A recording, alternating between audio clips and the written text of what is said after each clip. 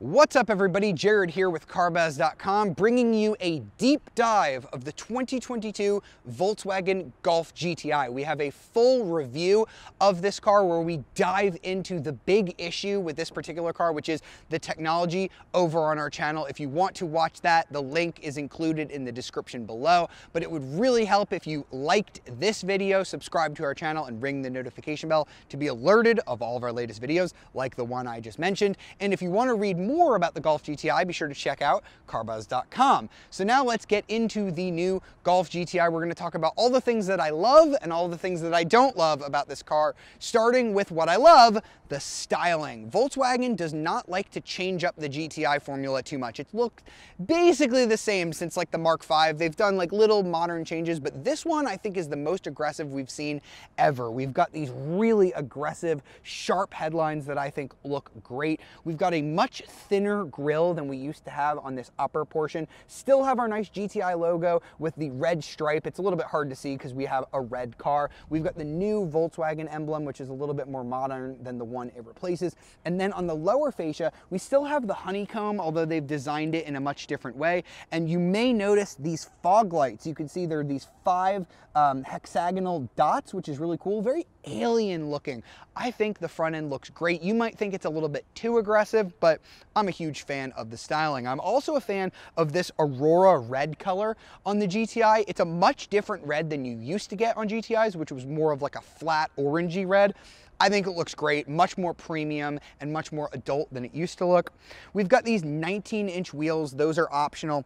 You're gonna get 18s on the base GTI. As I mentioned, we have the Autobahn trim level. This is the top trim of the GTI. There's an S, SE, and Autobahn, and I'll talk a little bit about the differences between those. I'm not a huge fan of the wheel pattern. I don't like these directional wheels. GTIs have had much better wheels to me in the past. I like the roto dials that you used to be able to get on the Mark V. Those are my favorite, but you can swap those out pretty easily.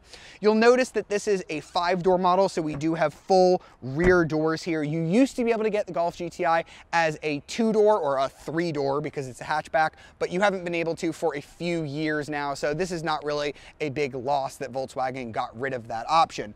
Now, here in the back, the GTI is a hatchback. If you want a sedan, you're gonna have to get the Jetta GLI, which is still in the 7th generation. This is an 8th generation Volkswagen product, so that's one area where the GTI is going to be a little bit better than the Jetta GLI, although it's more expensive. We'll talk about that.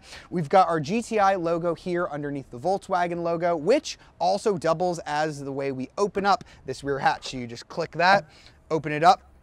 You'll see we have plenty of room here for all of our cargo. I think the Jetta's trunk is a little bit deeper and further, but of course the GTI is a hatchback, meaning that you have much more vertical space this way, and you can fold those seats down to get a ton of room when you combine all of that. Let's go ahead and check out the back seats as well. I mentioned that this has doors back here to make it pretty easy to get in and out of. The legroom is just fine. I don't have that much space here, but you'll get more space on the Jetta, so if you value passenger space more than cargo space, maybe you'll be better off with the GLI versus the GTI, but headroom is quite good, and I do have heated seats back here and my own ventilation controls, which is quite nice. You also, if you want to come zoom in here, we have these nice little leather pockets where I can go ahead and stick my phone. That's kind of a nice touch. I mean, heated seats on a car that's like this basic, you know, at this price is pretty nice, and I do have USB-Cs down here to charge up my devices. All of the USB ports in this car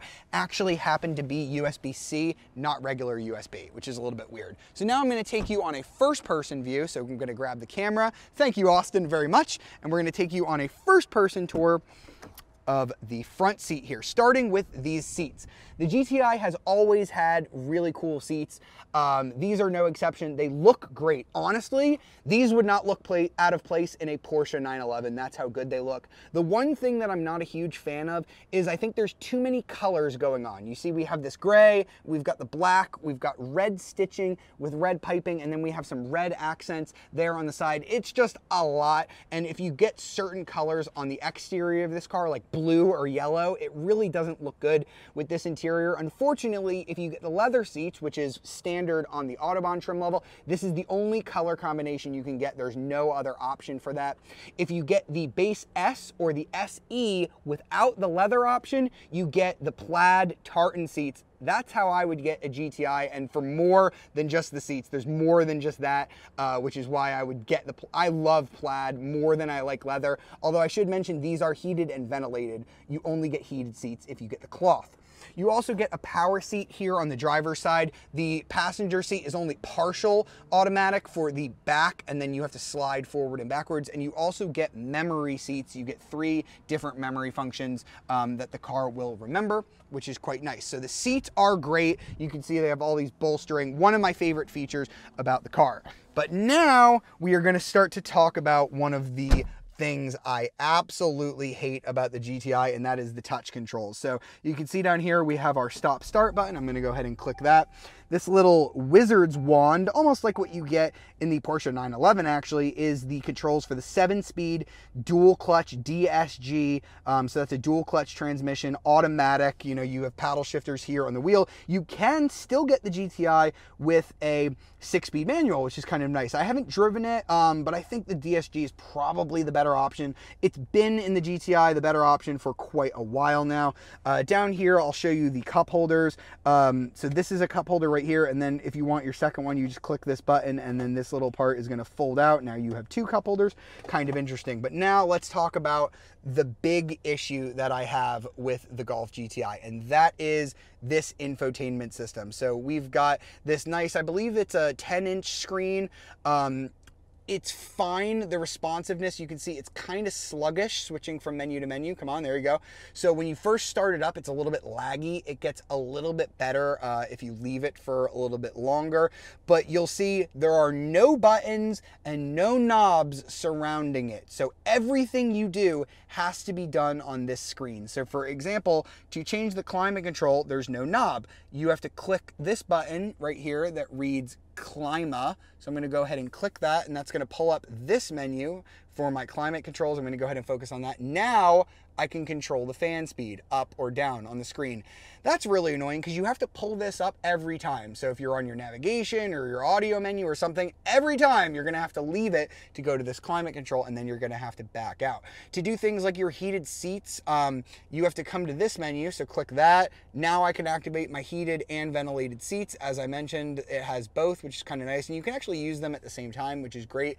Now there is a touch slider here, so I can raise the volume like this, up or down, but that doesn't work for the fan speed. And I can change the temperature controls on these as well, but they're kind of finicky, and you can't really see how much you're adjusting it without looking, which I think is really distracting. Now what you can do is you can put 2 fingers on this, and that'll activate your heated seat, but it doesn't work for the ventilated seat, which is a little bit annoying. Now you can voice control some of this stuff, so I can say, hey Volkswagen. Sometimes it listens, sometimes it doesn't. Hey Volkswagen, turn on my ventilated seat. Will it do it? All right. There we go. So you can do that, which is fine, I guess, but if you're listening to music or a podcast, you don't want to be doing it with voice command all the time. I should mention that this menu is customizable.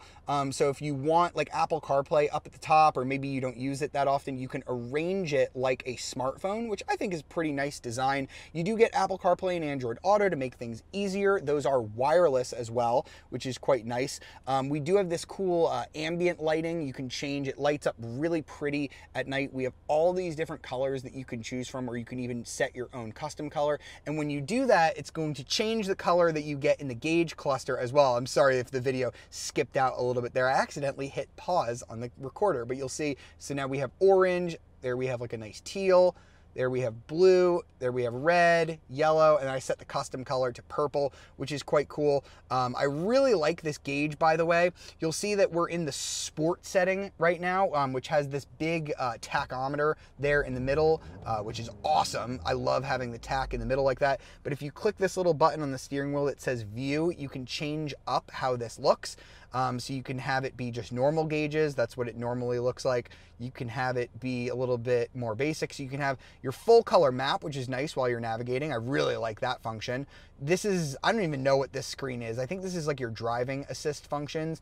That's just your speed, which is kind of redundant, which is why I tend to leave it on the sport gauge, because I think that is the nicest way to have it. So on the steering wheel, we also have more touch capacitive buttons with this gloss black. You get fingerprint smudges all over it. I'm not a huge fan of it.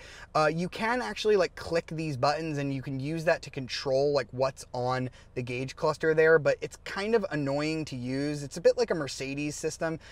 It's just not as responsive as having normal buttons. I wish they would have just put normal physical buttons, because there was nothing wrong with any of that. So that's my biggest problem with the GTI, is the technology. But the other issue is some of the stuff like the steering wheel and the seats are very premium, but other stuff feels like they cheaped out a little bit. So this material doesn't feel as nice as the old GTI. This dashboard is a little bit hard and scratchy as well. It just feels like a less premium product than the outgoing GTI, which really almost felt like an Audi cabin. All right, so now I'm gonna get the GTI out on the road, because this is the thing I like the most about this car. All of the pain in the butt stuff with the technology and the touch buttons, that all just fades away when you just drive this car. We've got the EA 888 engine, 2-liter, 4-cylinder, turbocharged, driving the front wheels. As I mentioned, 7-speed dual clutch transmission. It drives so well. The steering is so sharp. We've got good ride comfort here. I think that the engine even sounds better than it did before. Let me go ahead and put it into manual mode so we can hear it. Ooh, it does a little bit of fart on the upshift with the DSG. Volkswagen's DSG transmission is one of the best affordable dual clutches that you can get. There's really nothing at this price that I think shifts as smoothly and as comfortably as this. And we do have some drive modes here. So you can see we have this mode button right here. That's gonna pull up this menu where you can go from eco, comfort, or sport. I've been putting it in custom mode, which I think the custom mode is really cool.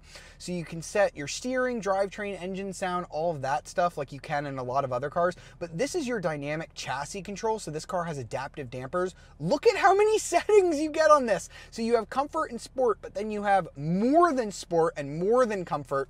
I've actually left it in comfort mode. I'm gonna go ahead and put it in sport mode though, because the one thing that I don't love about this car, it is very comfortable when you have it in comfort mode, but if you put it in that stiffest setting, it starts to get a little bit too brutal. So the road we're about to go on here has some pretty torn up road, so you should see what I'm talking about here. Let's go ahead and hit it. Not a lot of torque steer. We're gonna have to hit our brakes, but we're about to go over some bumps. Not too bad, it's firm, but I still think that the GTI is a more comfortable car than Hyundai's N models, you know, the Veloster N and the Elantra N. Those are so stiff and so brutal. I think even in the stiffest setting, this GTI is still a little bit more comfortable. But even the excellent driving is not without one or two silly issues. For example, turning off the traction control. I've never had a car be more difficult than this. It literally took me a half hour to figure out. So to turn off the traction control, you have to go to vehicle, okay? And then it's gonna wait, there you go. Okay, so under exterior, it's under brakes for some reason. Now I can go from activated, so traction control off, there's like a sport setting, or I can go fully off. So the sport and off settings are the only way where you're going to get launch control, because I wanted to show you how that works. It's a very weird launch control system. It's very easy to use. So foot on the brake, foot on the gas, launch active, let's go. Nothing. Okay, it has traction. Listen, it results in a very quick launch. I think this car will hit 60 miles an hour in like 5.1 seconds, which is great for a front wheel drive car, but it's just really weird how it just cuts time. And then finally, as it deems it has enough traction, then it finally feels like you're actually going somewhere. It's very undramatic. I think that if you're gonna spend this much on a GTI, because this Autobahn trim with the leather and the DSG that I've shown you is about $40,000. That means it's about $5,000 more than an Elantra N or a Veloster N, which I think are much better values. Now you can get the Golf GTI SE, which is about $34,000, $35,000. I think that's a better value, or the base S trim, which is about $30,000. But if you're gonna spend 40 grand like you would on this Autobahn trim level, you might as well get the Golf R. You go from 240 to 315 horsepower, you get all-wheel drive, you get a drift mode, and you get to say that I own a Golf R. So in my personal opinion, I would either go for a lower trim GTI or I would just get the Golf R. But because of all of this stuff that I showed you, these annoying touch buttons, I honestly don't think I'd buy either of them. As of right now, I still think that Hyundai is the king of hot hatchbacks. We really hope you've enjoyed this deep dive of the 2022 Volkswagen Golf GTI. For more videos like it, be sure to smash the like, subscribe to our channel, and ring the notification bell to be alerted of our latest videos. I'll see you next time.